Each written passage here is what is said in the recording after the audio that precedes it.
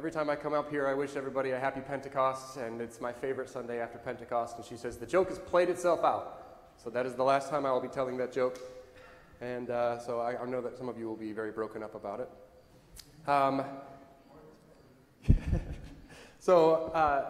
Ushering in. So I just wanted to make mention that we are going to, obviously you were not ushered in, but you will be ushered out at the end of the service through the middle, so that way there's not a choke point by the front door. Offering is in the back, but bulletin should be in the pews, and if there are anything else that you would need, just let us know. Each morning, or each Sunday, the doors are going to open at 8:30, so come early if you want to get a good seat up front. Does anybody else have any other announcements? Otherwise, we're going to have our President Mark come and say a few words.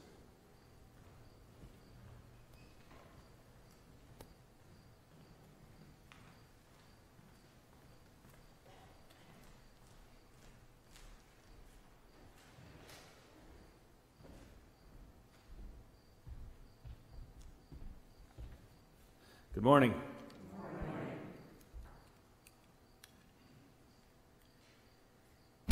I guess first thing is, as we get into the cooler season here, maybe be advised, CDC is telling us we've got to keep windows, airflow, and all that, so I came anticipating maybe a little bit cooler in here, but it's still pretty warm. So going forward, for a while, you may want to think, if we have this cooler weather next week, and you're back next Sunday, you might want to think maybe having to dress just a little bit warmer. So we need to continue following those guidelines, where they're kind of pushing to limit the length of the service, certain things. But what I have here is some information about moving forward, looking for a pastor. We did meet this past Wednesday. Pastor Steve Brackett was here from the Northeast Iowa Synod.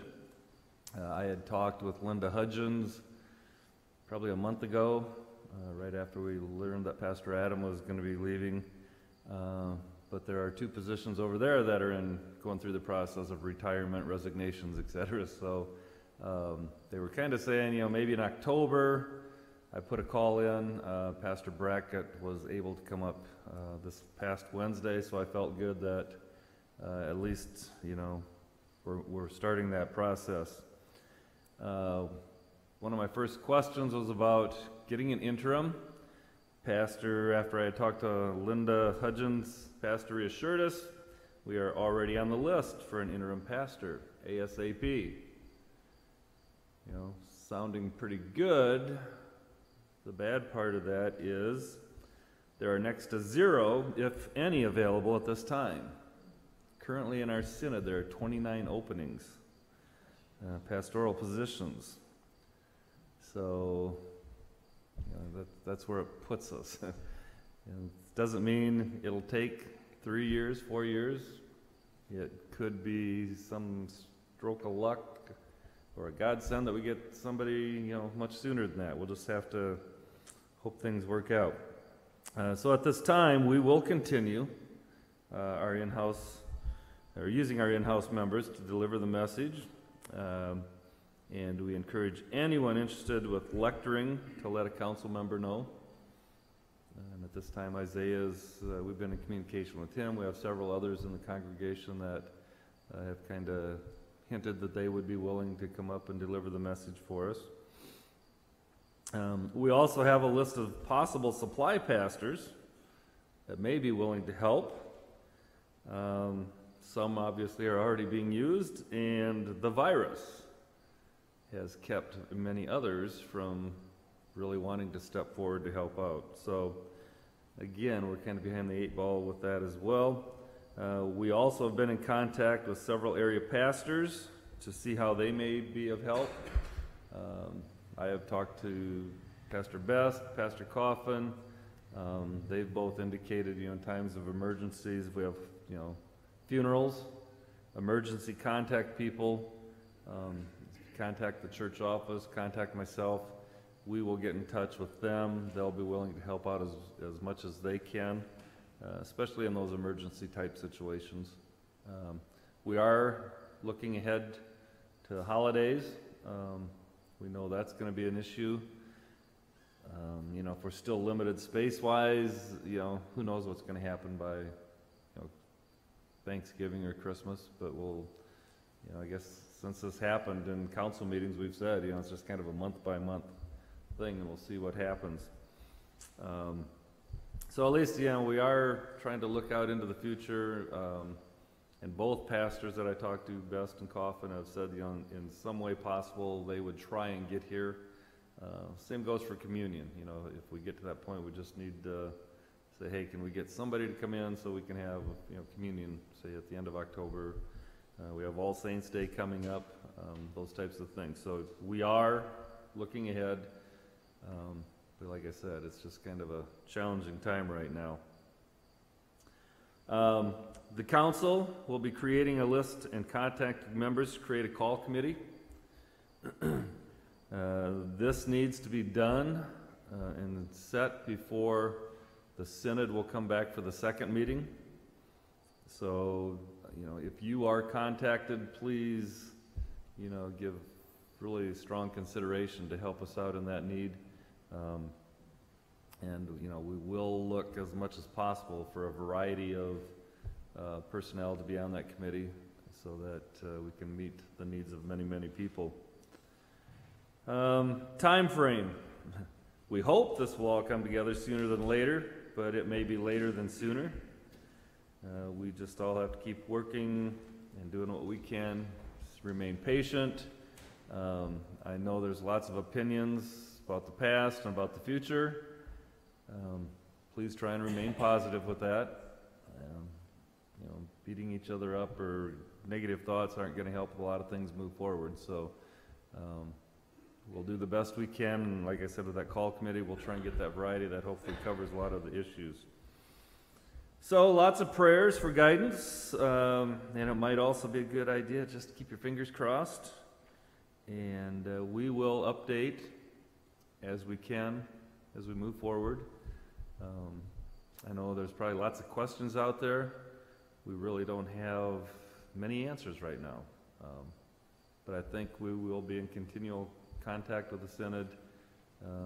I've gotten 2 packets that are about that thick, so lots of things to look over, and hopefully, like I said, we can get somebody that will be willing to come in and not be 2 or 3 years down the road, but it's just the way it is right now. So thank you for your time, and hope you have a great week.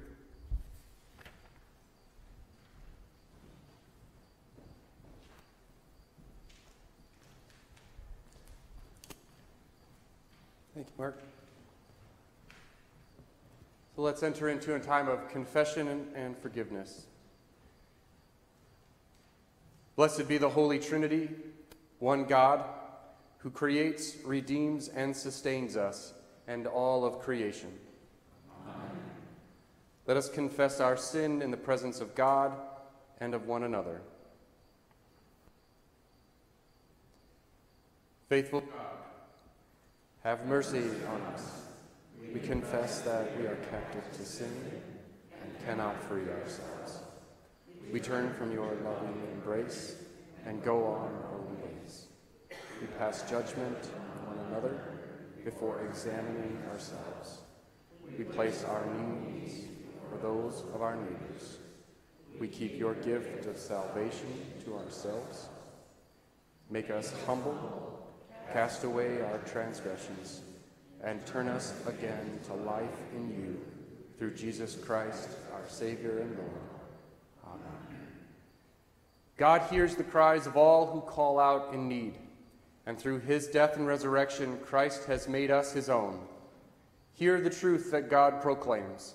Your sins are forgiven in the name of Jesus Christ. Led by the Holy Spirit, live in freedom and newness to do God's work in the world. Amen. The grace of our Lord Jesus Christ, the love of God, and the communion of the Holy Spirit be with you all. And also with you.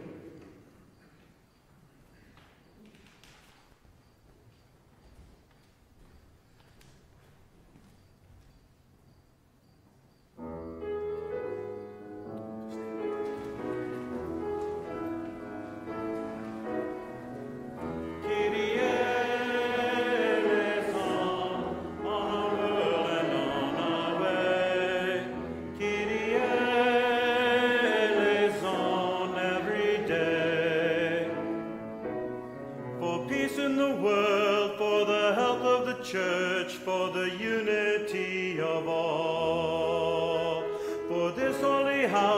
all who worship and praise.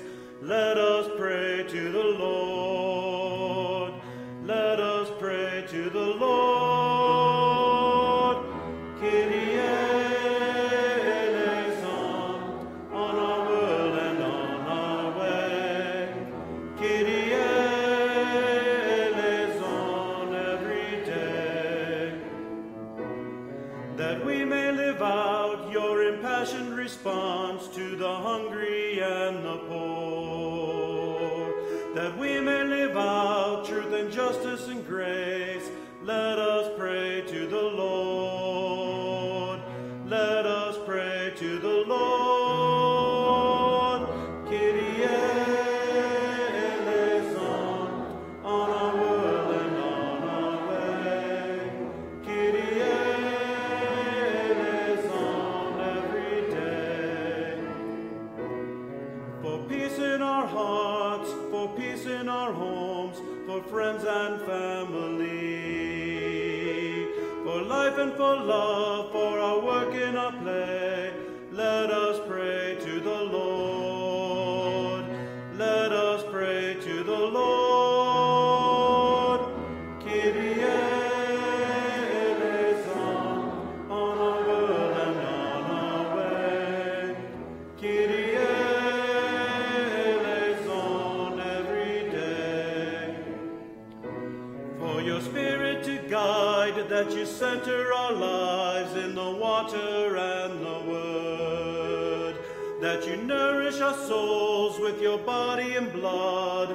Let us pray to the Lord. Let us pray to the Lord. Kyrie eleison, on our world and on our way. Kyrie eleison every day.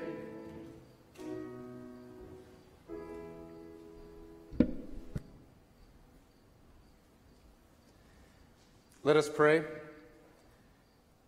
God of love, giver of life, you know our frailties and our failings. Give us your grace to overcome them. Keep us from those things that harm us, and guide us in the way of salvation. Through Jesus Christ, our Savior and Lord. Amen. Please be seated.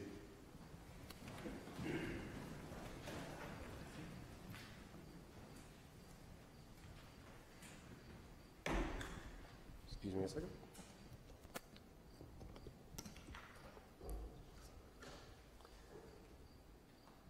Our responsive reading today is Psalm 25.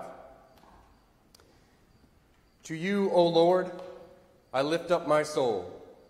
My God, I put my trust in you.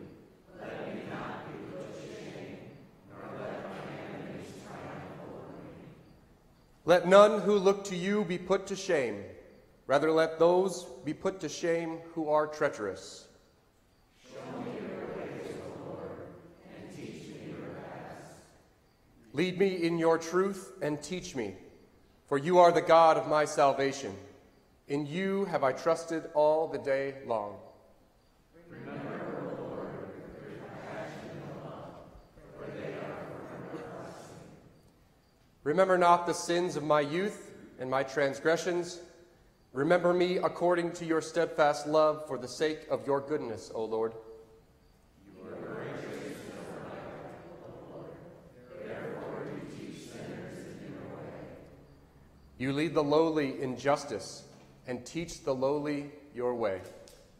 You are gracious. Now, the reading from the book of Philippians, the 2nd chapter. If then there is encouragement in Christ, any consolation from love, any sharing in the Spirit, any compassion and sympathy, make my joy complete. Be of the same mind, having the same love, being in full accord of one mind. Do nothing from selfish ambition or conceit, but in humility regard others as better than yourselves. Let each of you look not to your own interests, but to the interests of others. Let the same mind be in you that was in Christ Jesus, who, though he was from God, though he was in the form of God, did not regard equality with God as something to be exploited, but emptied himself, taking the form of a slave, being born in human likeness. And being found in human form, he humbled himself and became obedient to the point of death, even death on a cross. Therefore God also highly exalted him and gave him the name that is above every name, so that at the name of Jesus every knee should bend, in heaven and on earth and under the earth, and every tongue should confess that Jesus Christ is Lord, to the glory of God the Father. Therefore, my beloved, just as you have always obeyed me, not only in my presence, but much more now in my absence, work out your own salvation with fear and trembling. For it is God who is at work in you, enabling you both to will and to work for his good pleasure. The word of the Lord. Thanks be to God.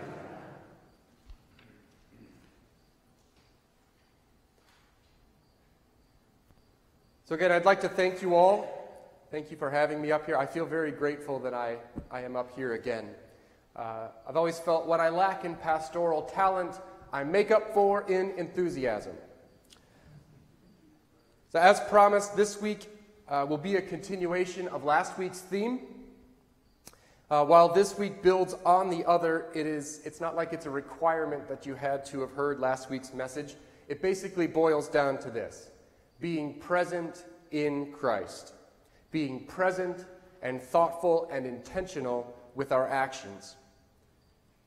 What that means, and the foundation of where that presence comes, sort of transitions into what we're talking about this week.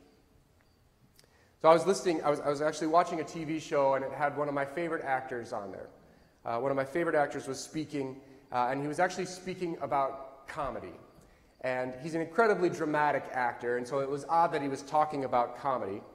But he said something like this: comedy needs to be exquisite. If it's anything less, then what's the point? And it was this comment that I was really thinking about when I was writing last week's message, and then certainly this week's message. And that appears to be the spirit of what Paul is saying in his letters here. In everything you do, be present in that moment. Be present in the embrace of Christ. Give that moment everything that you've got. If you give it any less, what's the point? Last week we read from Philippians chapter 1, verse 21. For to me, to live is Christ, and to die is gain. We spoke of the first part, and we're going to dive into the second part today, and in where he goes in chapter 2. So I make no qualms about it. I think Paul is an absolutely fabulous writer. He knows how to grab somebody's attention right away. He is the ultimate attention grabber. It's a style of writing, it's a style of speaking that is very successful. To grab the audience attention as soon as you can, and then try and hold on to it for just long enough to get your point across, but not so long that the audience gets bored. For instance, I felt ill earlier this week. So I got your attention, right? In this day and age, that is the ultimate attention grabber. Well, the reason I felt ill is not the obvious. It's not what you would think. And let me explain. So, I guess, has anybody here eaten a grasshopper? No. Okay, I can tell from some of your looks that I've already lost you. So, let me explain. So, I was mowing my lawn Monday, and it was dry, and it was dusty, and my nose started to get plugged. And so, I was mowing my lawn with my mouth open, sort of like this, as you do, and I turned a corner, and wouldn't you know it, a grasshopper flew straight into my mouth, and it hit the back of my throat. So let me just say, this was not a small grasshopper. This was a very large, it was as large as a raven even, it was large, and it didn't even hit my lips, it just smacked to the back of my throat. So I did what anybody would do in that situation. I panicked. And as my eyes started watering, and I started to choke, I thought to myself, okay, so this is how I'm going to die. This is how I'm going to be remembered, as the guy who choked on a grasshopper. And so it really kind of just lasted a span of a heartbeat, but reflexively, I swallowed. Which I'm sure it was just as a surprise to the grasshopper as it was to me. This actually happened. I'm not making it up. And so I felt ill. I tell you this story because I believe, unless I miss my mark, that I've got your attention. So Paul does this in his writing. For to me, to live is Christ, and to die is gain. It's a win-win if I've ever heard one. What do we fear most? What are our phobias? I know somebody who has a true phobia of snakes. Even the word snakes starts to get their skin to crawl. Me saying snakes probably is bothering this person, if she were listening. Snakes is what I'm saying. Because she's here right now, sorry. She's got a real phobia. There's a true, people are truly afraid of heights. People are truly afraid of the dark, speaking in front of people. And I know that, and I'm not joking here, I have a fear of how bugs move. Like they crawl along, how they creep along. I can't tell how they're feeling. I can't predict how they're moving, and I truly get freaked out when they fly at my face. That is kind of ironic as far as the story goes. One of the biggest fears that is shared by the largest part of our population is the fear of death, of the fear of the unknown. But not Paul. For me to live is Christ, and to die is gain. So to die is gain. What is that? To die is gain, the church of Philippi said. To die is gain, we echo. What is that? Who says that? What could he mean by that? What is the point of that? What is he saying? Does Paul have our attention? Paul is making a distinction between merely having an existence and actually truly living.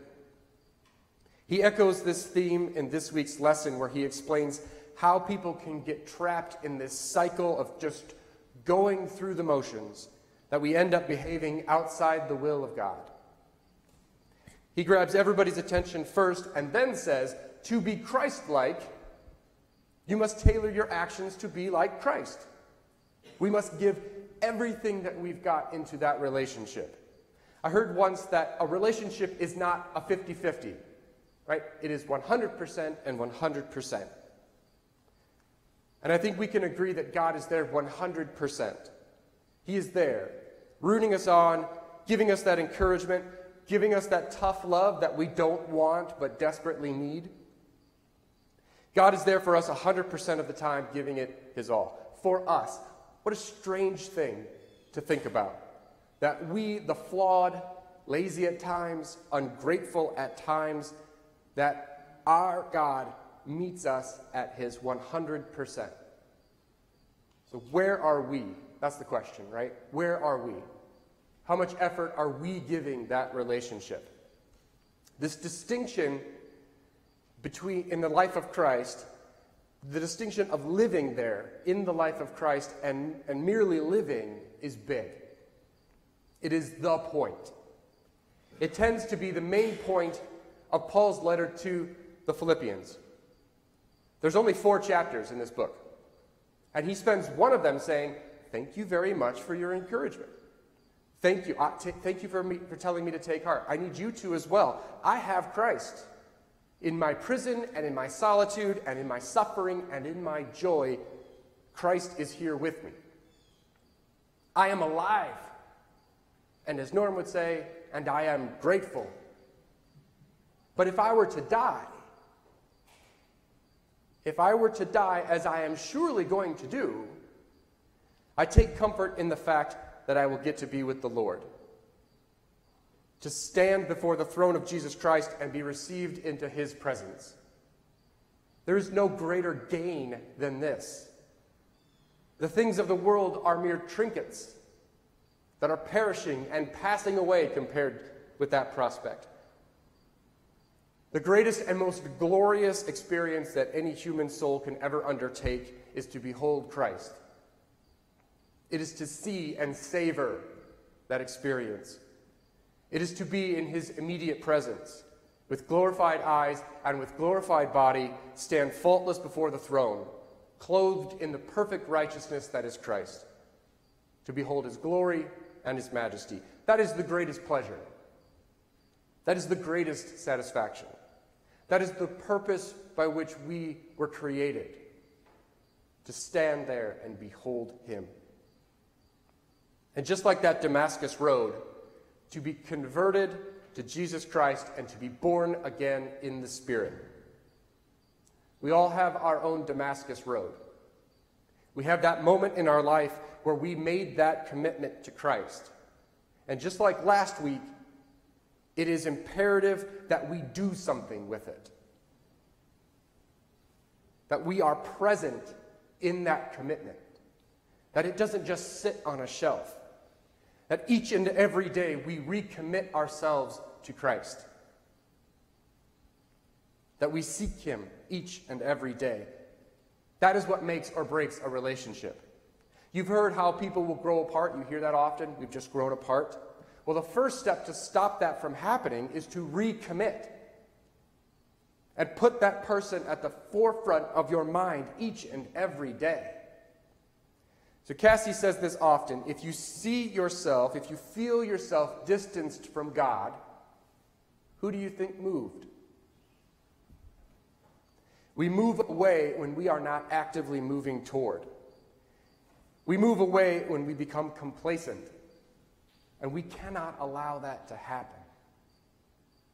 It is through discovery and rediscovery that wonder and that joy enters our life. It is complacency that breeds boredom and wayward thinking. Fear keeps us where we feel comfortable. And Jesus is very clear on what he thinks of that. Run. Run from that line of thinking. Run from it. We cannot allow ourselves to become comfortable. Comfortability is a threat to faith. The question should be, how can I go deeper? How can I make myself uncomfortable? If fear stagnates growth, how can I overcome it? This is not just plopping down and setting out a flag for Jesus and expecting it all to happen. No, fear stops us from truly living. Fear makes everything a bit introspective, doesn't it? But we've got something that banishes all of that. We've got something that lifts us up and allows us to truly be free. And that is the grace of our Lord Jesus Christ. It is manifested in our faith. Fear limits us. Faith emboldens us. Fear shuts us in. Faith calls us out. Fear turns us inward, and faith drives us onward. All of us have experienced a lot of fear over the last 6 months. It's completely different than like having a near miss on the roadway or having some freak accident that gets your heart pumping, and then that aftermath where you have the adrenaline rush and the praise of God, and that faith strengthens you. It's different than that. We are living in the time of holy moly. Have we ever experienced a 6 months that has lasted 6 years before? When do we transition? When do we feel like Jesus took the wheel? When are we turning the corner to, praise God, I am so thankful I made it through my fear? When will we feel comfortable to abandon our fear? Christ calls us every day. Are we ready to pick up? Paul is our model for this. Fear does not appear to be in Paul's vocabulary. Fear does not motivate his decision-making. Fear does not keep him silent. Fear doesn't even stop him from some semblance of self-preservation. It is in his faith in Jesus that became the pivotal moment in his life, moving away from the constraints of time and focusing instead on the future, focusing instead on what truly matters, even if it were to cost him his life. Especially if it was to cost him his life. He's not naive. He understands the consequences. Quite the opposite. He fully embraces and accepts that as a potential reality. And should he die because of it? Should he die because he puts Christ first? I read no fear in his response. For to me, to live is Christ, and to die is gain. There's no boast here. There's no exaggerated, persuasive speech that I read here. This is Paul's reality, and he's merely stating a fact. To truly live, one must live in Christ. And if something is stopping you from this end, you shake it off and you keep your eyes on the heavens. Life is precious.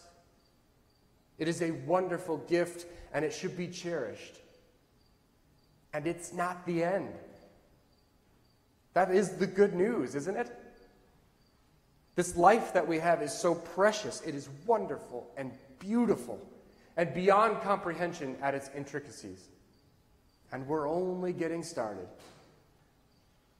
For to me, to live is Christ, and to die is gain. If those are our options, what power does fear truly have over us? I say we choose faith. My wife struggled in March, as many of us did. As a mother, she feels it is her life duty to keep each of us safe, happy, and healthy. But being dealt something that she had no control over shook her. How could she keep everybody safe from the unknown? How could she shield us from the fear? How could she continue while the world seemed to be falling apart? And her answer? I can't. She knew this was bigger than her, and I am so grateful. I am so grateful to have such a God-fearing, God-loving woman in my life. She went to him. She relied on his words. Every day she played a collection of verses that recommitted us all in choosing faith over fear, and I'm going to play those for you now. It is a collection of 16 verses. It's very short. It's a collection of 16 verses, and you will hear one that repeats itself because it is from the Gospels. 2 of them are. So just listen to these words. Peace I leave with you. My peace I give you. I do not give to you as the world gives. Do not let your hearts be troubled, and do not be afraid. You heard me say, I am going away, and I'm coming back to you. If you loved me, you would be glad that I'm going to the Father, for the Father is greater than I. Cast your cares on the Lord, and he will sustain you. He will never let the righteous be shaken. Do not be anxious about anything, but in every situation, by prayer and petition, with thanksgiving, present your requests to God. And the peace of God, which transcends all understanding, will guard your hearts and your minds in Christ Jesus. For the Spirit God gave us does not make us timid, but gives us power, love, and self-discipline. So do not be ashamed of the testimony about our Lord, or of me, his prisoner. Rather join with me in suffering for the gospel by the power of God. Turn from evil and do good. Seek peace and pursue it. The eyes of the Lord are on the righteous, and his ears are attentive to their cry. Humble yourselves, therefore, under God's mighty hand, that he may lift you up in due time. Cast all your anxiety on him, because he cares for you. Peace I leave with you. My peace I give you. I do not give to you as the world gives. Do not let your hearts be troubled, and do not be afraid. You heard me say, I am going away, and I'm coming back to you. If you loved me, you would be glad that I'm going to the Father, for the Father is greater than I. Therefore, I tell you, do not worry about your life, what you will eat or drink, or about your body, what you will wear. Is not life more than food, and the body more than clothes? Look at the birds of the air. They do not sow or reap or store away in barns, and yet your heavenly Father feeds them. Are you not much more valuable than they? Can any one of you, by worrying, add a single hour to your life? And why do you worry about clothes? See how the flowers of the field grow. They do not labor or spin. Yet I tell you that not even Solomon in all his splendor was dressed like one of these. And if that is how God clothes the grass of the field, which is here today and tomorrow is thrown into the fire, will he not much more clothe you, you of little faith? So do not worry, saying, what shall we eat, or what shall we drink, or what shall we wear? For the pagans run after all these things, and your heavenly Father knows that you need them. I can do all this through him who gives me strength. Yet it was good of you to share in my troubles. So we say with confidence, the Lord is my helper. I will not be afraid. What can mere mortals do to me? Remember your leaders who spoke the word of God to you. Consider the outcome of their way of life and imitate their faith. Do not let your hearts be troubled. You believe in God. Believe also in me. My Father's house has many rooms.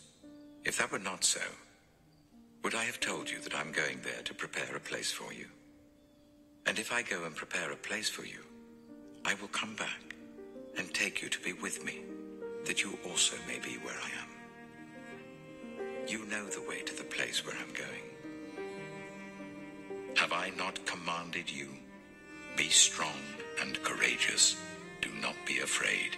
Do not be discouraged. For the Lord your God will be with you wherever you go. For I know the plans I have for you, declares the Lord. Plans to prosper you and not to harm you. Plans to give you hope and a future. And the God of all grace, who called you to his eternal glory in Christ, after you have suffered a little while, will himself restore you and make you strong, firm, and steadfast. Therefore do not worry about tomorrow, for tomorrow will worry about itself. Each day has enough trouble of its own.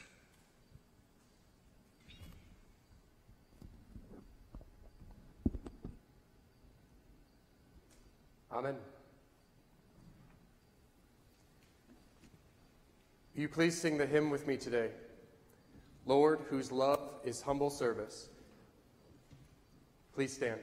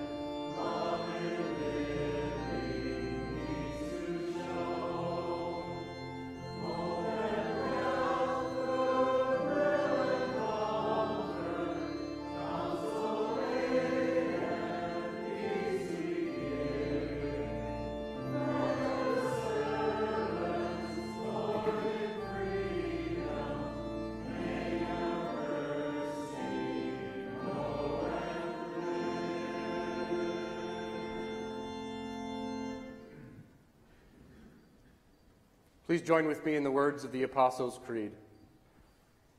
I believe in God, the Father Almighty, creator of heaven and earth.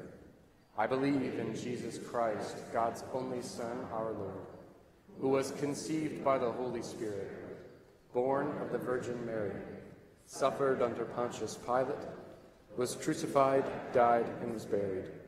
He descended to the dead. On the third day he rose again. He ascended into heaven. He is seated at the right hand of the Father, and he will come to judge the living and the dead. I believe in the Holy Spirit, the Holy Catholic Church, the communion of saints, the forgiveness of sins, the resurrection of the body, and the life everlasting. Amen. Drawn together in the compassion of God, we pray for the Church, the world, and all those in need.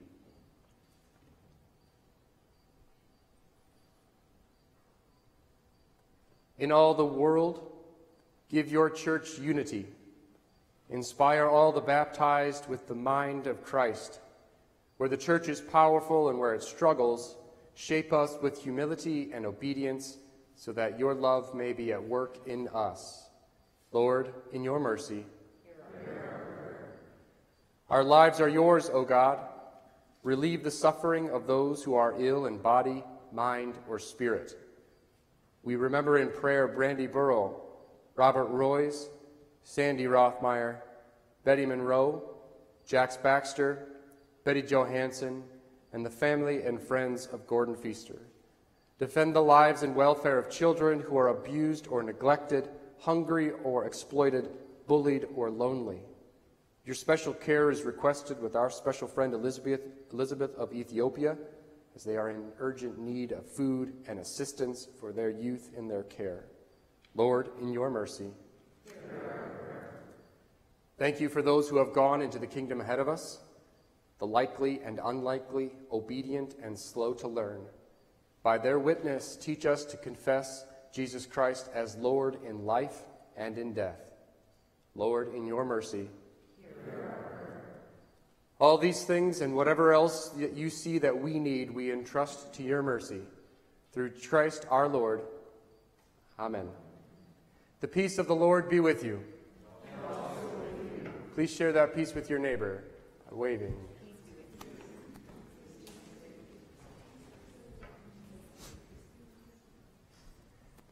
And if you'll be seated, we have special music that is going to be from Janet Halverson.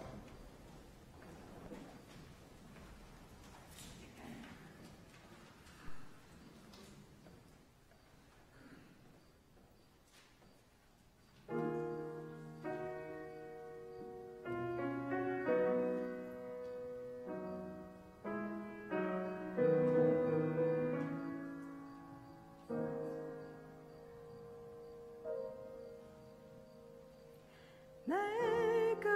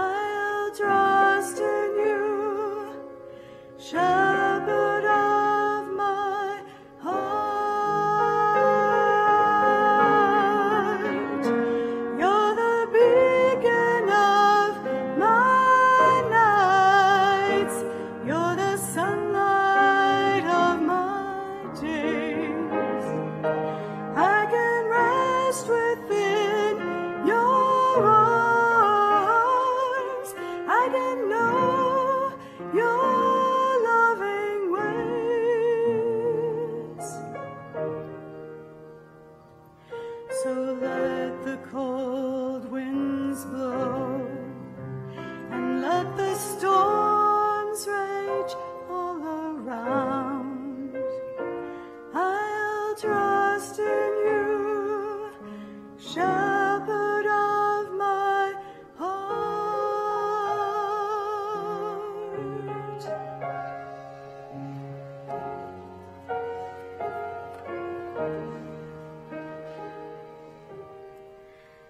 Giver of this life in me, you're what I'm living for. For all my deepest gratitude, you love me even more. So as I walk through valleys, listening for the Master's call, I'll trust in you, shepherd of my heart. You're the beacon of my nights. You're the sunlight of my days. I can rest within your arms. I can know your loving ways. So as I walk through valleys, listening for the Master's call, I'll trust in you, shepherd of my heart.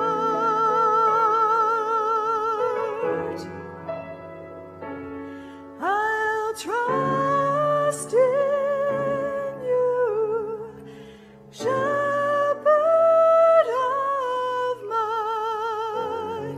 heart.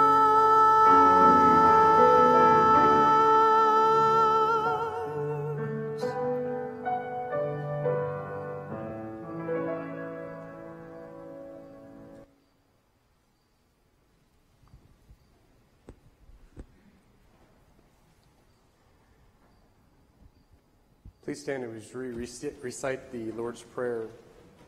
Gathered into one by the Holy Spirit, let's pray as Jesus taught us. Our Father in heaven, hallowed be your name. Your kingdom come, your will be done, on earth as in heaven. Give us today our daily bread, and forgive us our sins as we forgive those who sin against us. Save us from the time of trial, and deliver us from evil. For the kingdom, the power, are yours, now and forever. Amen. Mothering God, Father, Son, and Holy Spirit, bless you and lead you in the way of truth and life. Amen. Our sending song is "The Lord Now Sends Us Forth."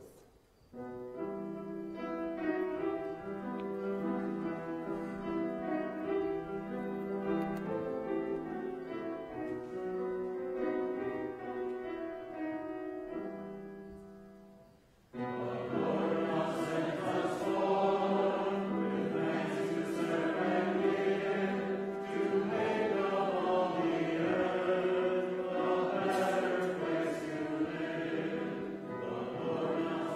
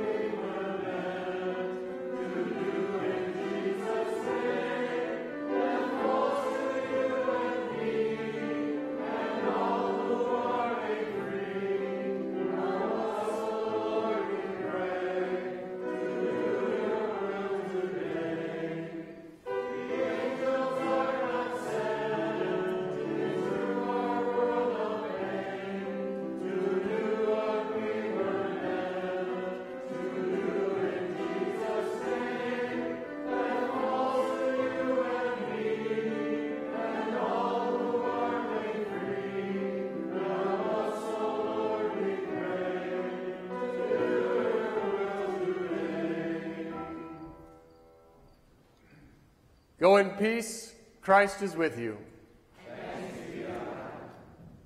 Please remember you're going to be ushered out the back by the ushers. Have a great week.